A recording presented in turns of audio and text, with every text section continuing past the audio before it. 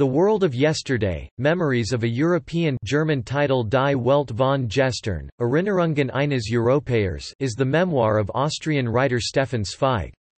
It is considered the most famous book on the Habsburg Empire. He started writing it in 1934 when, anticipating Anschluss and Nazi persecution, he uprooted himself from Austria to England and later to Brazil. He posted the manuscript, typed by his second wife Lotte Altmann, to the publisher the day before they both committed suicide in February 1942. The book was first published in Stockholm 1942, as Die Welt von gestern. It was first published in English in April 1943 by Viking Press. In 2011, Plunkett Lake Press reissued it in ebook form. The book describes life in Vienna at the start of the 20th century with detailed anecdotes. It depicts the dying days of Austria-Hungary under Emperor Franz Joseph I of Austria, including the system of education and the sexual ethics prevalent at the time, the same that provided the backdrop to the emergence of psychoanalysis. Zweig also describes the stability of Viennese society after major welfare reforms that ensured pensions and health insurance for most citizens. According to Zweig, earlier European societies, where religion, i.e. Christianity, had a central role, condemned sexual impulses as work of the devil. The late 19th century had abandoned the devil as an explanation of sexuality, hence it lacked a language able to describe and condemn sexual impulses. Sexuality was left unmentioned and unmentionable, though it continued to exist in a parallel world that could not be described, mostly prostitution. The fashion at the time contributed to this peculiar oppression by denying the female body and constraining it within corsets. The World of Yesterday details Zweig's career before, during and after World War I. Of particular interest are Zweig's description of various intellectual personalities, including Theodor Herzl, the founder of modern political Zionism, Rainer Maria Rilke, the Belgian poet Émile Verhaeren, the composer Ferruccio Busoni, the philosopher and anti-fascist Benedetto Croce, Maxim Gorky, Hugo von Hofmannsthal, the German industrialist and politician Walther Rathenau, and the pacifist and friend Roman Rolland. Zweig also met Karl Haushofer during a trip to India. The two became friends. Haushofer was the founder of geopolitics and became later an influence on Adolf Hitler. Always aloof from politics, Zweig did not notice the dark potential of Haushofer's thought. He was surprised when later told of links between Hitler and Haushofer.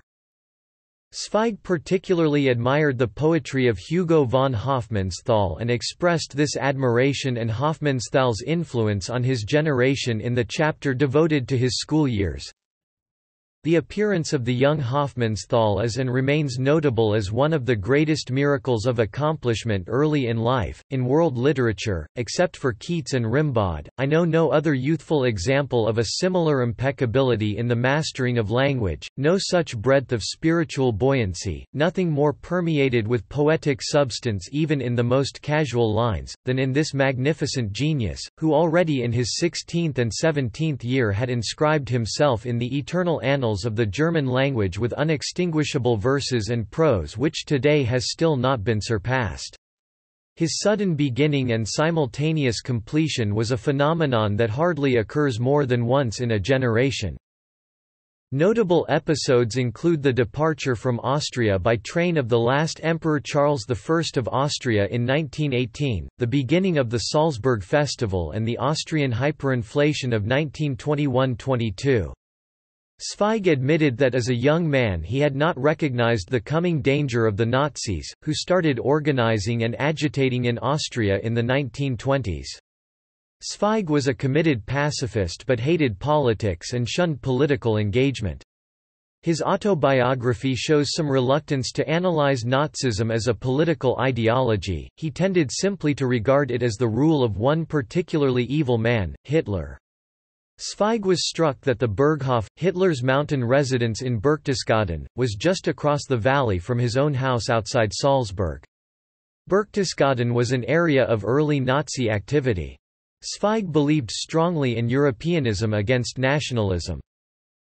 Zweig also describes his passion for collecting manuscripts, mostly literary and musical. Zweig collaborated in the early 1930s with composer Richard Strauss on the opera Die Schweigsame Frau, which is based on a libretto by Zweig. Strauss was then admired by the Nazis, who were not happy that the new opera of their favorite composer had a libretto by a Jewish author. Zweig recounts that Strauss refused to withdraw the opera and even insisted that Zweig's authorship of the libretto be credited. The first performance in Dresden was said to have been authorized by Hitler himself. Zweig thought it prudent not to be present. The run was interrupted after the second performance, as the Gestapo had intercepted a private letter from Strauss to Zweig in which the elderly composer invited Zweig to write the libretto for another opera.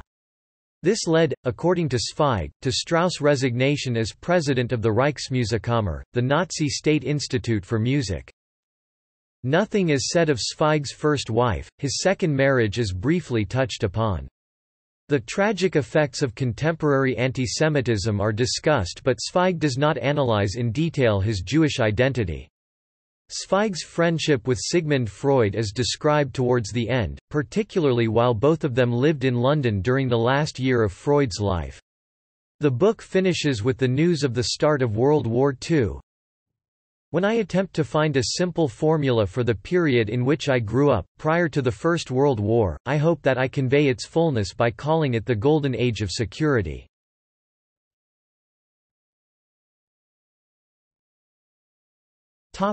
Notes.